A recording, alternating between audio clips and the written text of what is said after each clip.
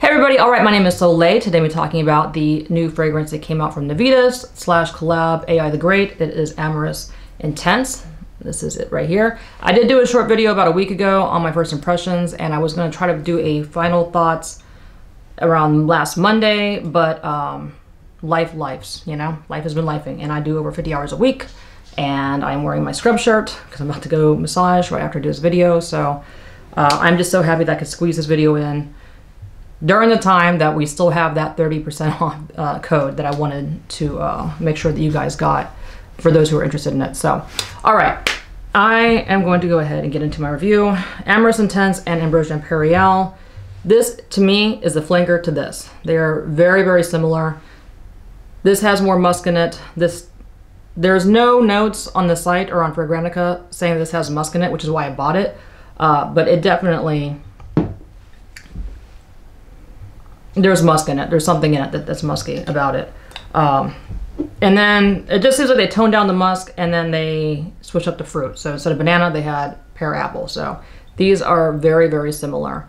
When I think of a flanker comparison, it's like, if anyone has ever smelled Ariana Grande's Clouds, like they're like a note or two off from each other, but they're pretty much the same thing. Black Opium, same thing. Or they're a little off, but they're not completely the same, but they're still pretty much the same thing. That's these two.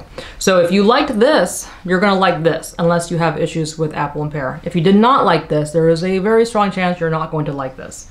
So definitely think about that when you're buying it, because this does have there's musk somewhere in it. I'm very surprised that there's no musk in it if there actually isn't. Because I don't like musk in general. I don't like, even though like there is like that white linen musk that is kind of like subdued that I don't care for, but I don't hate. And then there's like that animalic musk that is like pungent and like almost makes you feel like it's like sharp, like your nose hairs are burning. And that is what I feel, that's the animalic musk is in this. When I first got this, I was not feeling this at all. Just to do a real quick on this. I let this sit for months. I actually never thought I was gonna wear it again. And then recently I've been thinking about how, one, people said it was a fall scent. I thought it was a summer scent. I agree now. This is more fall winter in my mind. I like to mix and match my fragrances. Like 99% of the time I'm mixing and matching. So I thought about it and I wanted to do a quick share of what I mix and match with. So I have been in love with the new Bare Vanilla Cashmere from Victoria's Secret.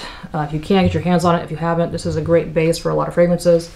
And then I would put the Ambrosian Imperial, and then I would put KL28, which is literally my like all-time favorite. This is so versatile. Like if like all my fragrances like vanished and I had to replace them, this would definitely be on my top like 5 or whatever that I had to replace like instantly. So anyways, these two go very well together. And this kind of helps calm down the musk in this. Because even though the musk has calmed down over months, it's still, present. So if you don't like musk, it's not going away. It's just a little calmer. So let me go ahead. I spray these on paper. The apple and the pear really come through. Yeah, people have compared this to like a Jolly Rancher. I can see that direction that it's going in. It definitely is giving that type of like candy vibe on top of that musk. That banana note is really interesting to me in Ambrosian Imperial because it's something I normally wouldn't migrate to, but I actually really do appreciate it. I do like it. And even though they are very, very similar, it's also given me like a different olfactory experience with the banana versus the pear apple. The pear apple is a more common experience, which in fact, I brought 2 fragrances I wanted to share. If you're wanting the pear apple, if that's what you're like migrating to, like you're like, oh, I just want that pear apple whipped cream type, sweet vibe, but you're not gonna like it because of the musk, I have another combo that I wore this week out of curiosity of kind of duping that vibe. And Ariana Grande's God is a Woman has a pear note, Casablanca has an apple note, put them together, and of course, marry them with this, and you got yourself an apple pear sweet vibe going on without the musk. So just something to think about. Anyhow, all right, So now that I've given my thoughts, I do like it. I just think that it's a flanger to this. They really didn't even need to name it a different name. They could have named it Ambrosia Imperial too, just because, like, you know, they're very similar to me. AI the Great has a lot of very hyped up fans and smaller YouTubers that I see. And this isn't just her, this is like in general. Like with YouTube in general, you get somebody who climbs the ladder and, you know, they do their handshakes with different businesses, and so then they hype up those businesses, even though those businesses aren't extremely amazing. They make it out to be like they're amazing. Hence why you have YouTubers talking about Navitus like it's the most amazing thing. But the way I see it with Navitus, put a Navitus fragrance in Ulta or Sephora or Nordstrom's and see how well it sells without having a YouTuber's name attached to that fragrance. Guarantee it's not gonna sell as well. So then you have the YouTubers that are praising these businesses that, you know, are okay. And then you have smaller YouTubers praising the big YouTuber because the smaller YouTuber is trying to climb the ladder too. And it's just like this cycle of like trying to make money. And that shit pisses me off sometimes because, like, I want to go back to the time where people were getting on YouTube because it was a passion, it was a hobby, they enjoyed talking about products. It wasn't about just making money. You know, people who get monetized, they start stressing out if their video isn't monetized, and, you know, they say that their opinions are completely, you know, non-biased. But when somebody is giving you PR, when somebody is giving you money to say that a product is good, you're going to have a biased opinion. I don't care. Same thing goes with these smaller YouTubers that are talking about these products that are also kind of slash super fans of YouTubers like AI the Great. Their reviews are going to be like through the roof. It's amazing. It's the most amazing thing I've ever had in my life. Oh my God. You know, and I'm just kind of like, simmer down, calm down. It's not that great. It's all right. It's all right. You know, it's a vibe. It's not like that though. Shit. Like so far I've seen what someone on Instagram posted that someone had said it's a godly experience. Like, I have Botox in my face right now, so I can't make the what the fuck face with my eyebrows, but imagine I'm making the what the fuck face with my eyes. I'm just like, no.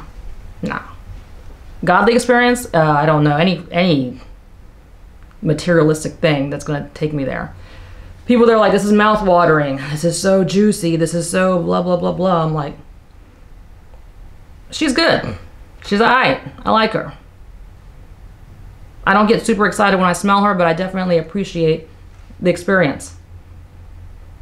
And that's where I stand with that. So, again, just something to think about. You know, when you're looking at YouTubers and you're looking at different reviews and you're getting hyped up, you know, you're like, fuck yeah, I gotta try it. And then you try it and you're like, this is a fucking letdown. Because the person has, you know, a reason why they're, you know, there's a bias behind.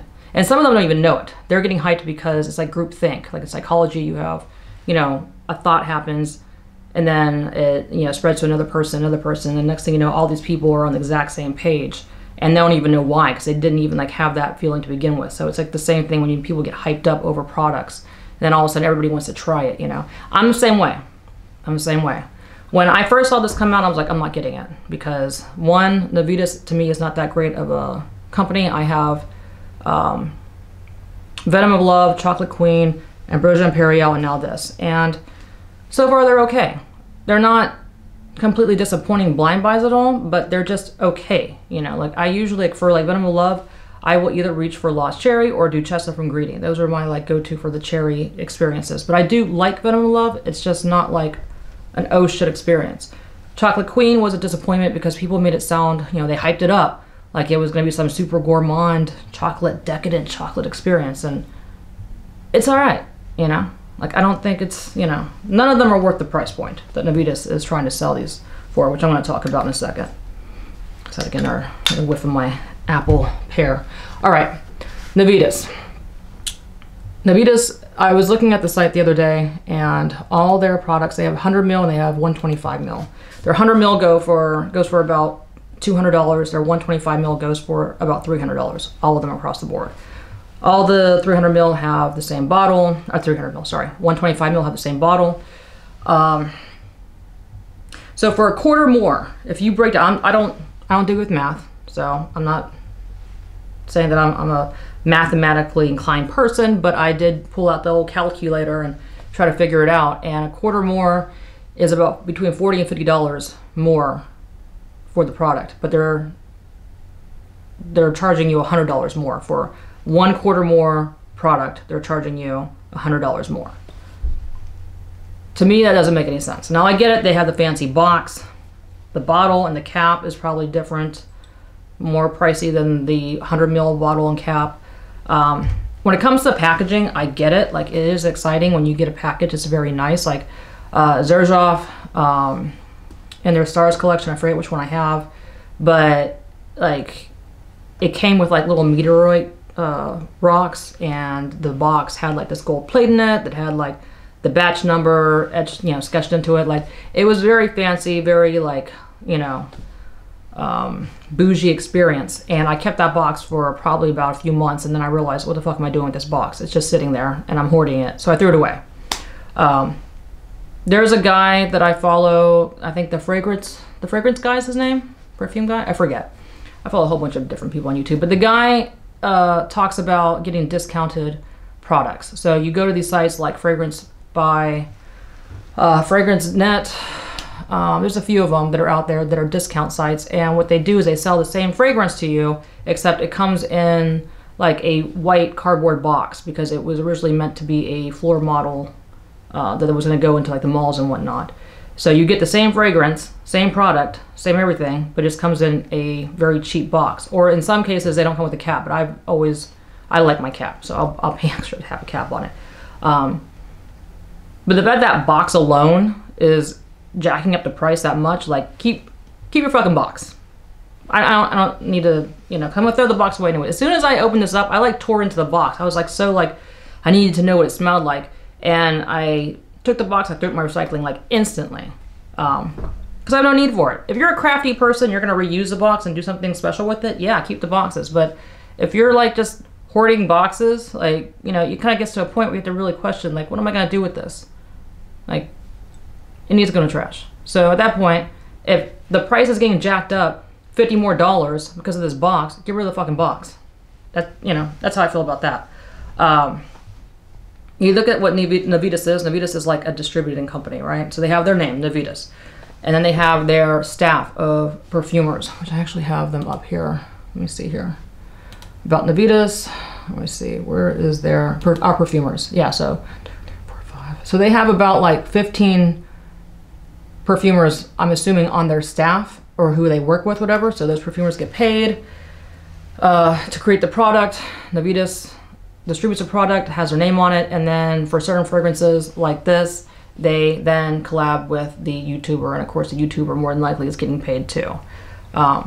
So I get that everybody gets paid in the process, but then again, I'm just like, other fragrances, like the other fragrances that are not YouTube backed also go for $300. So then it just kind of turns into, what are we paying for that extra 50 bucks? Like, what are we paying for? You know? And even so, I don't mind everybody getting paid, but at the same time, like, it's way more expensive than it should be for an indie brand. When you get to the point where, like, MFK, Baccarat Rouge, yeah, I threw down the money for Baccarat Rouge and the X-Straight. I have a few others from them too. I think they're worth the money. You know, they are established. They're not using YouTubers to sell their products. When you're using social media influencers to sell your product, to me that says that your product isn't up to speed and that you need someone to hype it up. For instance, let me talk about Budweiser. Everyone knows Budweiser. Budweiser's been around for many decades. I mean, anybody who's old enough will remember even in the 80s they had Spud McKenzie the dog. They had women in bikinis and whatever, and they always have, like, they're known for their funny commercials. They're known for, you know, all these different, like, you know, things that hype them up. But Budweiser tastes like shit. Like, it is the most basic, like, it's definitely, I don't drink Budweiser products just because, like, you know, I'm a Samuel Adams fan. I'm more domestic microbreweries. Like, I have no interest in Budweiser. Budweiser is, like, towards the bottom of the barrel of beers. Like, if you're going to drink Budweiser, the way I see it, it's not for the flavor, it's to get fucked up, right? So they have to hype themselves up in order to compete with other beers that are not doing the same thing. They don't have influencers, they don't have commercials, they don't have models, they don't have any of it because the product is selling itself. So that's how I feel about Navitus. Not saying Navitus is the Budweiser of fragrance, I'm just saying that anytime you use influencers to hype your products up, there's a reason why. You know, it's one thing to use like a YouTuber to get yourself the ball rolling, but when you're using YouTubers back to back to back, it just, and then you're smelling the products and they're just kind of like, okay, you know, it just seems that they are not worthy of the price point that they are trying to sell themselves at. There's a one chick, oh, what's her name? It's like a boyfriend-girlfriend duo. Her name is Curly something. I bought one of her fragrances. I want to talk about that at some point. 125 mil, it was like 160 bucks. I'm like, that makes sense. You're a smaller indie brand. You're trying to reel people in by offering more product. That makes sense. Yes, I will spend $160 on that product, you know, while they're getting known, whatever. Navitus has a shit ton of fragrances, so they are known. When I looked up some of their fragrances on Fragrantica, either A, they didn't show up at all, or B, they didn't get good ratings.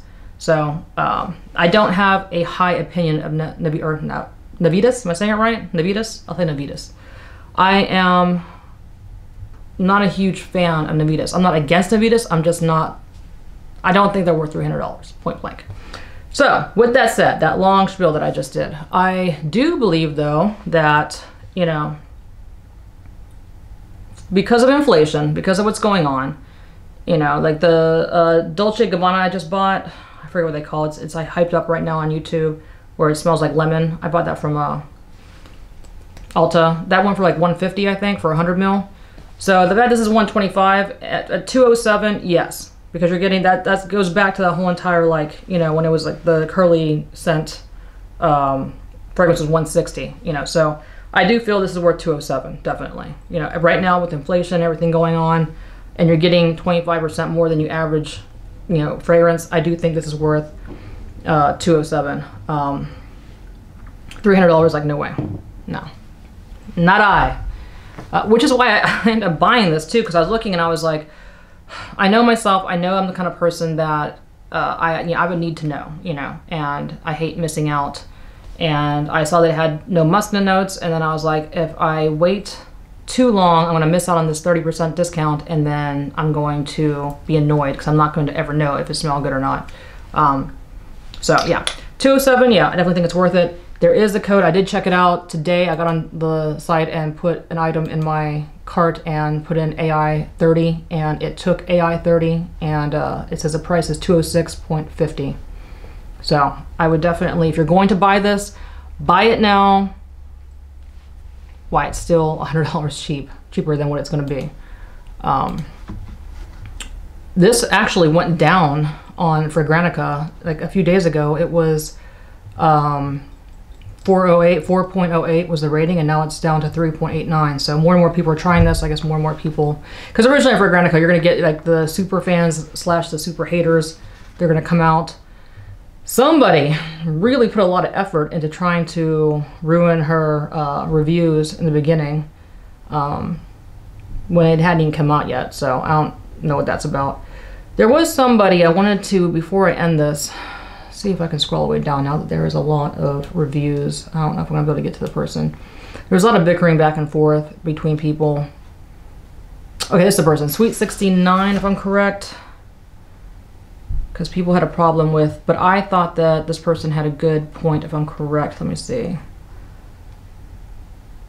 Let's see. Navitus Parfums doesn't do returns once you try a fragrance, so that's a turnoff. And 2, they are rude to customers. And 3, they recycle their fragrances and add a new name to them, allegedly.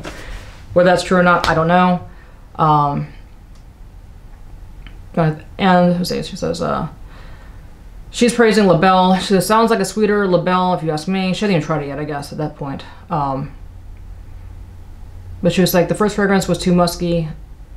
And let me see if I scroll a little bit more. This was the one.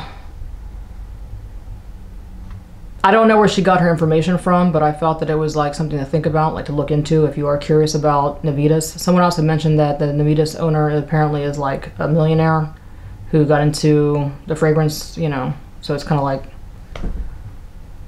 oh, let's see, scrolling through. I might not be able to get to her. Yeah, so I guess that was it pretty much. When you're reading these reviews, if you get on Fragrantica, really like read them, because some of these people are going to be praising the shit out of the fragrance, and you can tell the ones who really actually genuinely like it. Like this one right here, Catmo, she says, I was really unsure about this open first spray, but as it dries down, I start to fall in love. So, you know, certain people are giving like legit, you know, that they're nervous, you know, they don't know how they're going to feel about it, but then as they start to wear it, they appreciate it, or they can't stand it. It's one or the other. This person right here, she says, well, she made a point, because people were talking about the coffee note. She goes, I'm not getting any of the coffee nor the whipped cream. She says, it does not project and lasts about 4 hours on my skin. This and this are pretty much the same equivalent. They are, I do smell them, you know, throughout the day. But I do usually, with all my fragrances, unless it's like super strong, I'll go ahead and spray midday anyways. So I can see her, you know, saying about 4 hours. I would definitely spray this. I spray my fragrances, unless they're like super like thick oil type fragrances, I'd spray them on my clothes so it like sticks. Yeah, I guess that's it pretty much. That's all I had to really say. If you're thinking about buying it, you're not sure, do your research, get on Fragrantica, look at the different comments. You know, you're gonna get the people that are gonna super hype it up, you're gonna get the people that are gonna make it sound like it's the worst thing in the world.